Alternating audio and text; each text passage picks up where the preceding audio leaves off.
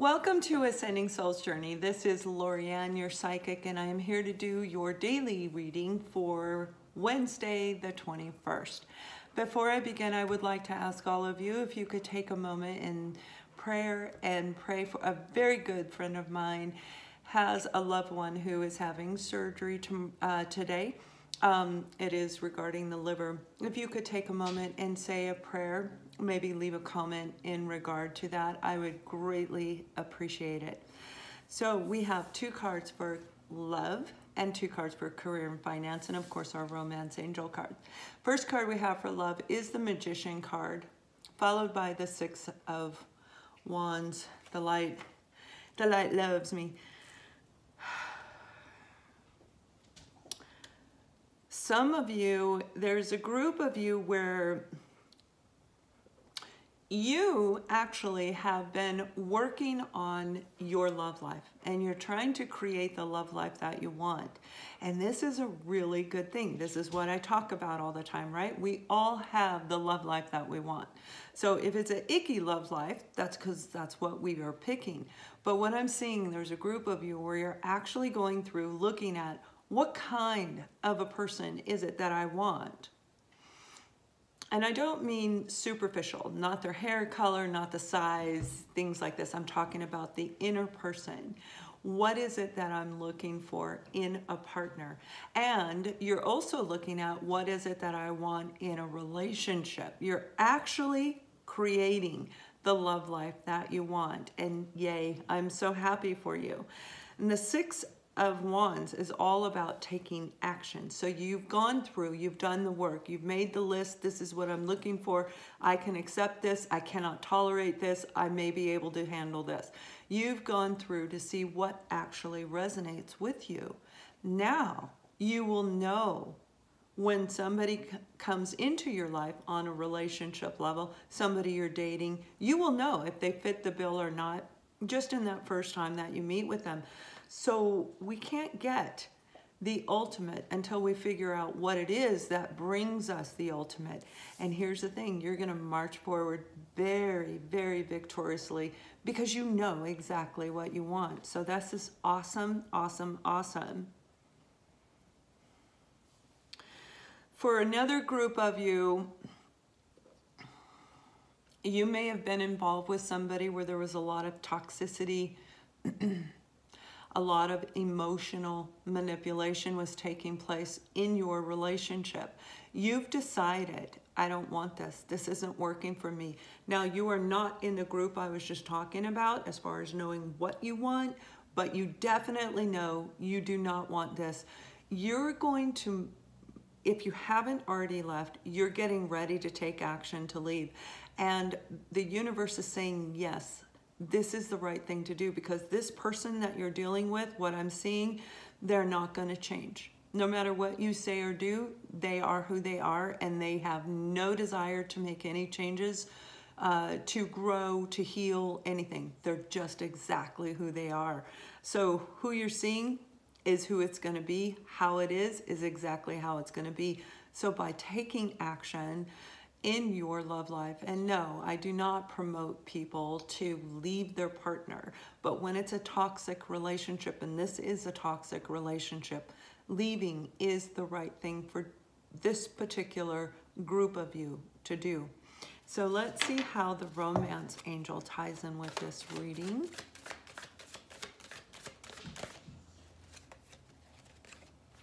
It is safe for you to love. Open your heart to give and receive the highest energy of all. Yeah, so this completely ties in actually with both scenarios. So the person, the group where you figured out what you want and you're going to move forward, you know what you want, it is safe for you to love. And you've really embraced that. It's like, I see that you've done all the healing. You've really analyzed it and put it all in perspective. That's how you are going to be able to feel very victorious as you move forward. And you know it's safe to love. You outright know this. And for the other, well, you know it's safe to love. And maybe being where you're at is not feeling safe to you. So by moving forward is all about self-love, and that is truly what matters in this situation. Now, when it comes to career and finance, and of course I'll relate it to love, we have the Tower card followed by the Six of Pentacles. So the Tower card is, this is something handed down from the universe where God says, okay, you didn't get the message this time, I'm going to do this, all right? Creates a scenario, a situation where it turns things around. Now, this can be a minor change, it can be a major change, it can be a change in belief system. And the Six of Pentacles is all about reciprocity. It's about one person giving more than the other person is giving. And what this is saying is, for the group of you where there was a lot of toxicity going on, you may have recently found out that there was another person involved. They may have had somebody else on the side, and you may just be suspecting it because you're putting more into the relationship than they are. But this is saying, hey, this is going to take place. This Six of Pentacles isn't meant for you. It is time for you to move forward very victoriously. And again, the person where I'm saying, the group of you, there was emotional manipulation going on in this relationship, and they do have things that are hidden. The Tower could be you leaving.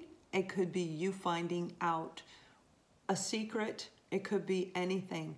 But it is you moving forward, taking action in your life to go the direction that resonates with you because you want to love in a safe environment. It really is safe to love. Now, when it comes to career and finance, there's a group of you where you actually have been working on an idea. You've been, and this, I think, may even resonate with something to do last week. Remember, this is a 7-day period of time. So you can go back through the last 7 days and see if this resonates and ties in with this reading, of course. But a Tower is taking place. This is a change. So if you were afraid to move forward in this venture, they're actually saying, yeah, it's the right time, because everything you've put out, you weren't getting back. But now making the change and taking the action to take your creative abilities and to take your idea and put it forward out there, it is going to pay off for you. It is going to come back.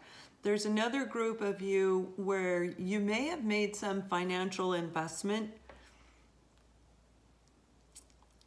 that you thought, they're showing me that you thought it was a disaster, like maybe it plummeted down, okay, this investment, but you haven't pulled your money out. And what they're showing me is, because you didn't pull your money out right away, like most people do, you know, before they lose everything, you didn't, you waited, and now it's going up.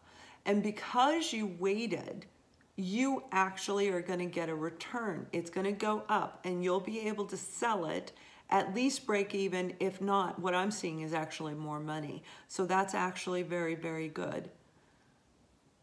And you will feel very victorious in doing this. It's like you made a mistake by not pulling your money out, what little you had left, but it's actually going to come back around to you in a positive way. So I do hope that you guys have a wonderful day. Please send out a prayer to JD. He is having surgery today and on the 21st, and we wish him to have a successful and speedy recovery. Much love to each of you.